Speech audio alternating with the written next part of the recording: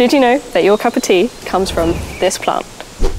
We drink 62 billion cups of tea a year, and that's just in Britain. Aside from water, tea is the most popular beverage in the world. From this one plant we get black tea, green tea, matcha, oolong, Darjeeling, iced tea, Assam. But what actually is tea? Tea is a drink made by steeping the leaves of the Camellia sinensis plant in boiling water. You can see the tea plant here in the Temperate house at Kew Gardens.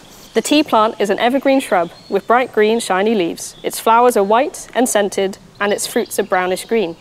Now, you might think I could just pluck some leaves, add some water, and enjoy a nice cup of tea, but it's a bit more complicated than that.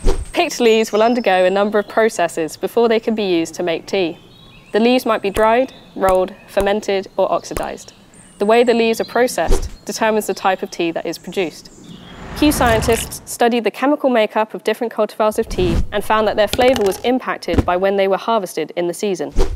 So the question still remains, what's the best way to make a cup of tea? Water first? Milk first? Sugar? Oat milk? Strong? Weak? The possibilities are endless. Let's put the kettle on. I actually hate tea.